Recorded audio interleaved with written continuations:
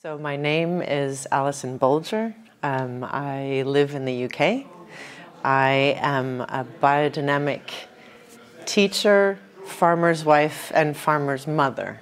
To speak language that is universally understood. The Biodynamic Federation is an umbrella organization, but is really trying to include people who are developing biodynamics worldwide. So it's a wonderful challenge because we work with people from all over the world in different languages, in different ecological locations, and to include that diversity really makes it a very rich experience and work.